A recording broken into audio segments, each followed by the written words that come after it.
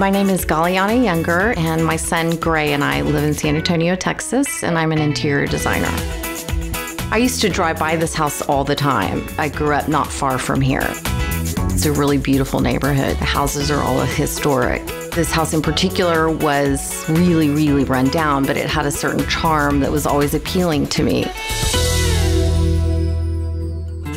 San Antonio is heavily influenced by Mexico and the Mexican culture. And this home did have that stucco facade. It had a clay tile roof. When I walked in, it had the original hardwood floors. The walls were plaster and stucco. It had incredible crown molding, but I had a lot of work ahead of me. The whole house needed to be gutted and redone. It was in terrible shape. So I knew that I wanted to preserve the integrity of the house. The house is in a historic district, but I also wanted the house to be reflective of our personality.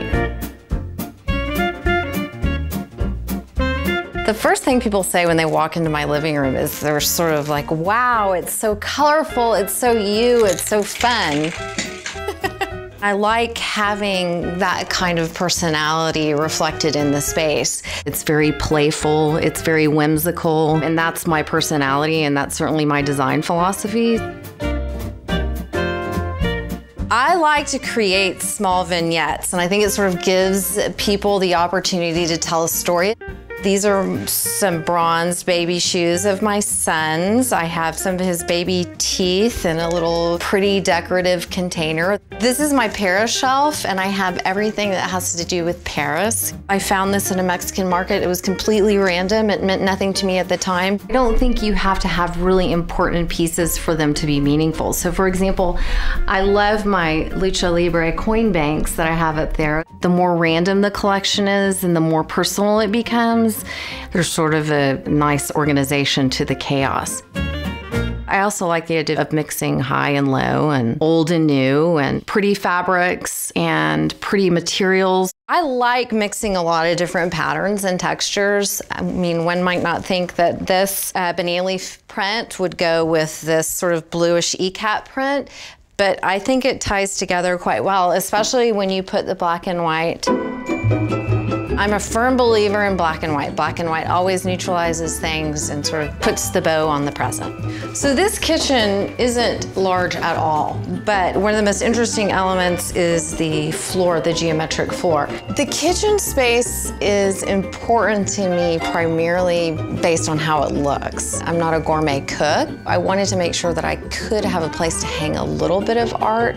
The salmon, actually, my grandfather caught while he was fishing in Alaska. Just because something's functional doesn't mean it can't be fun or playful. What better place to hang a salmon than in the kitchen?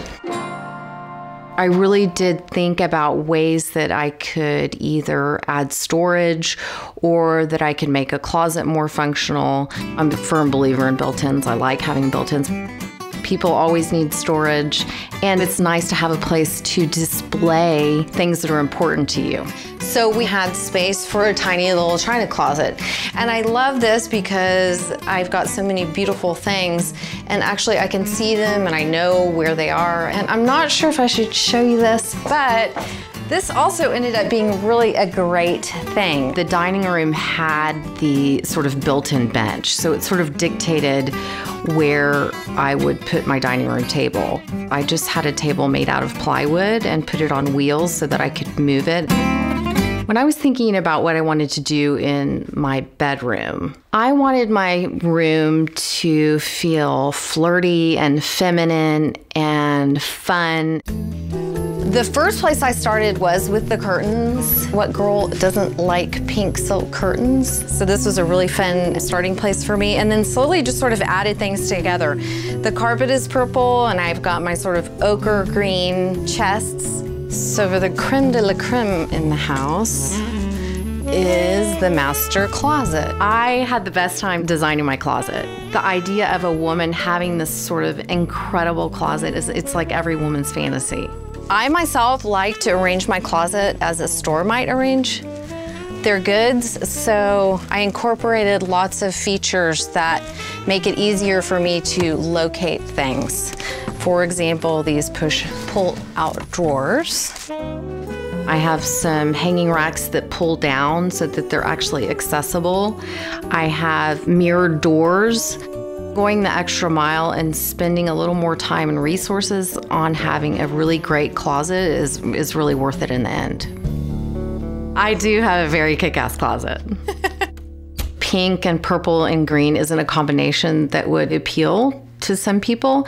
I think people are scared of color a lot of times and too many patterns. It's always easier for them to actually see an example of something like that. So I think House is an interesting place to see a lot of different things. You've got all this information and all of these beautiful images in one place. The original guest bathroom was a great place for me to be able to incorporate cement tiles. If you go to some places around San Antonio, the cement tiles are very historic. A powder room in a home represents an opportunity to push the envelope a little bit. I sort of started mixing and matching, and the rest of the space came together. And I love it too because it looks like it could have been original. I think when I was thinking about the downstairs area, I wanted it, again, to be comfortable and a little unexpected. I love coming down these stairs and seeing this fun floor. If we go in here, this is kind of a game room where Gray and his friends like to come and play video games and watch TV, watch a movie. The curved seating area is just kind of a fun, sort of random nook. And of course, my signature built-ins. I love built-ins. I don't think you can ever have enough of them. So behind this closed door is the guest suite. And obviously the floors are the showstoppers. These were original to the house. I think pretty common for this neighborhood for whatever reason, but it's totally playful and colorful and casual and easy. Off of the guest bedroom is a bathroom. The bathroom downstairs was the original kitchen, and there's a fireplace. It's sort of beautiful down there, and it adds a warmth. It's just a pretty thing to look at on that wall. You can see I used Mexican tile that goes all the way up the wall, and sort of my philosophy is if you're gonna do it, you might as well really, really do it. Because this bathroom would not have the same impact if that whole wall wasn't tile.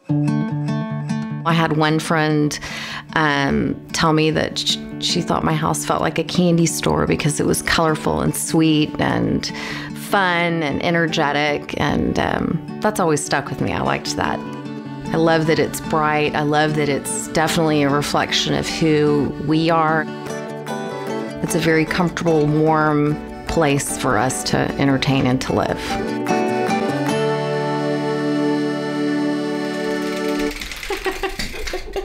Who doesn't love that? That's so fun.